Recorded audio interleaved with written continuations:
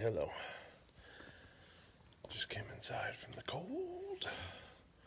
And I'm sitting in a weird place on the floor. Moving some chairs around. So I have room for my legs. I'm just sitting here with a candle. See how that looks. Shift the candle a little bit. Yeah.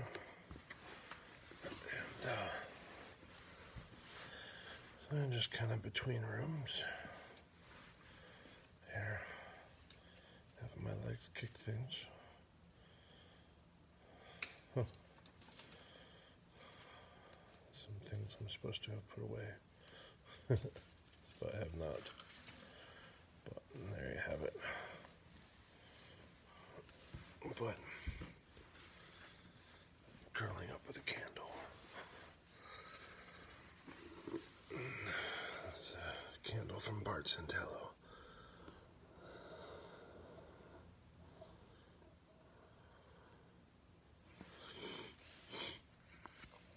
And still quite cold. This candle's not going to flicker all that much because we're relatively protected from the moving air, such as there by my breath. I imagine you guys can see that change. But it still flickers. And it's an interesting little candle meditation to do. A lot of people do them where you're looking at the candle as a sort of focus for your meditation. For me, it's more of a mental focus.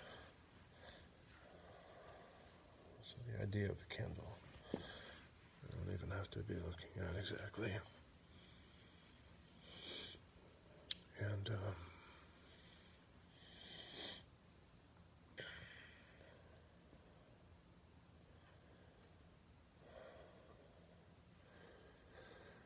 so the idea is that the candle wavers, it flickers, it moves. Which, of course, is the nice little metaphor for what the mind does, right? And you may not notice it until you go to meditate and you realize how unreadily your mind settles in one place. Just wants to go here, go here, go here, go here. And, normally we get disappointed and frustrated and scold the mind and resolve to start over. And that may be what the meditation looks like. That monkey mind idea. But if we imagine I say imagine, I could just show you the candle, but my guess is that it overexposes, and even though it's in the frame, you won't actually see it. So I'll show you. If this is my whole fist is a candle, and there's a wick here, and then by the main point here is the finger is the flame. So somewhere at the bottom is a wick, and then it's all the candle flame. In other words, for this metaphor, you can ignore most of my hand. We're just interested in the index finger. And so the idea here is that flame is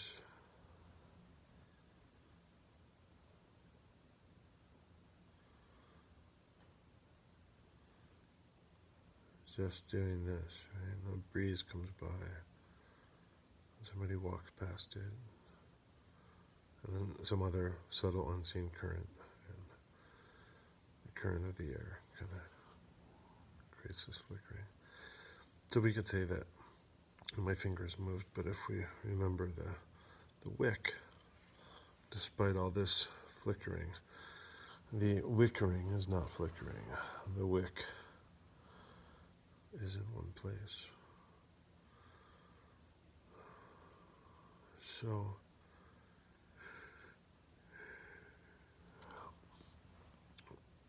going back to the mind, rather than saying to myself, the mind is moved, scold it, be disappointed, be frustrated, resolve to start over. Now I'm going to start over. Stay there, mind. Don't go anywhere. Be silent, be quiet, be still. And then, of course, the mind, like the candle, does this. And then I get frustrated and annoyed, challenged and overwhelmed. And I said it again. I say, please do it this time. And that's often what the meditation looks like. But instead, what I can do is notice that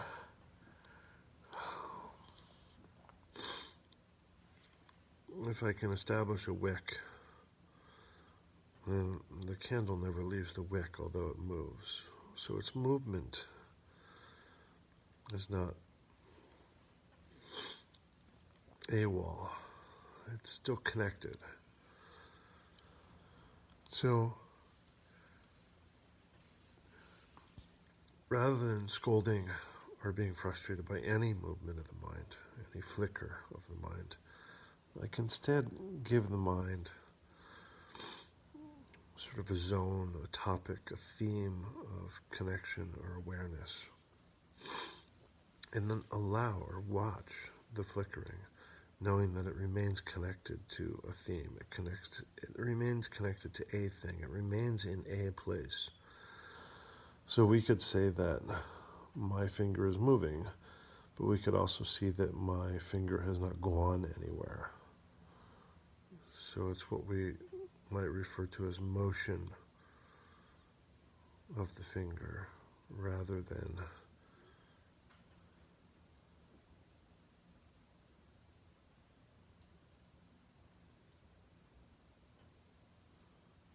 an ambulatory motion.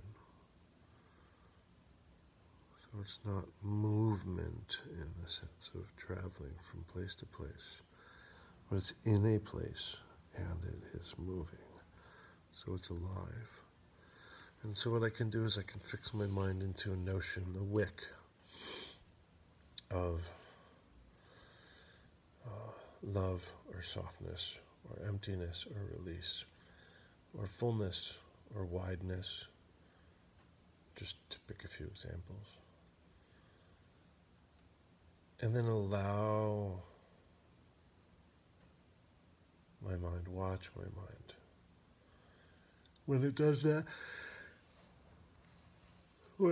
nearly inevitable flicker, know that it's still connected to an unmoving place. This might be a little bit like if you have a kid or a dog or something, and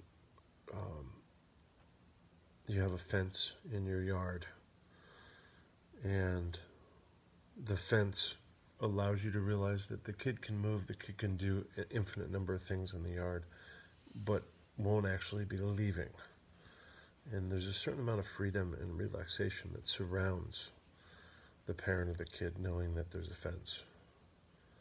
So there's a limit, there's a boundedness, but within it there's a limitlessness.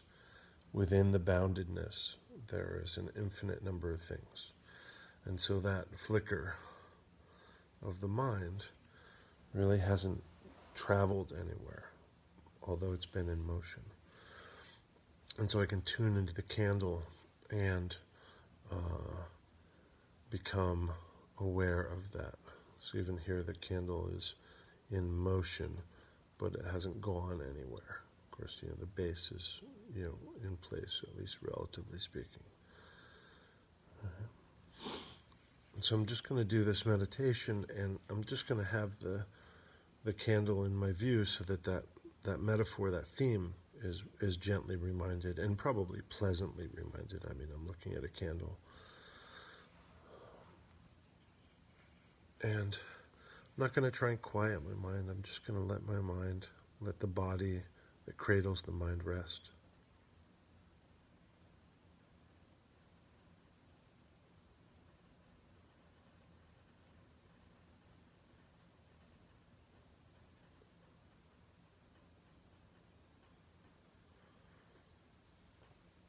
And if indeed my mind totally hopscotches, teleports, and does in fact move rather than the wicking, then I'll start again like one might expect and say, it's okay, let's light the candle again, let's find another wick. And I'll find that the self has a less anxious supervisory relationship of the mind, knowing that it isn't really going anywhere, but it's continually moving the way it does.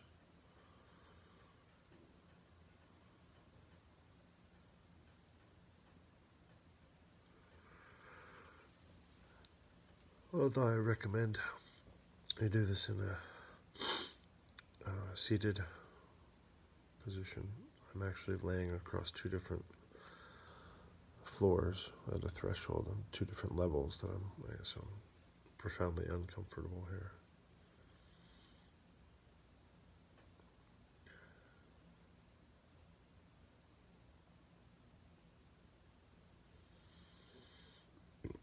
So I'm setting in on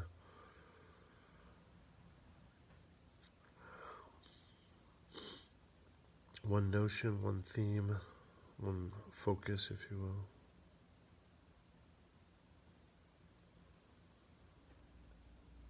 And taking a few moments to remind myself that the mind will waver once I'm there.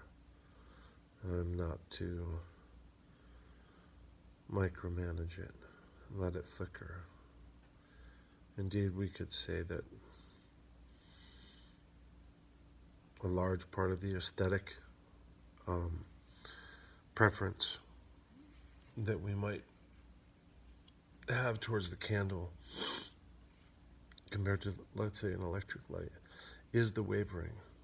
I mean, we may find that, the beauty of the candle is that it flickers, it wavers, but it's not a wildfire.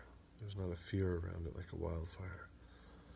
It does remain where it is, but it's alive in its own movement.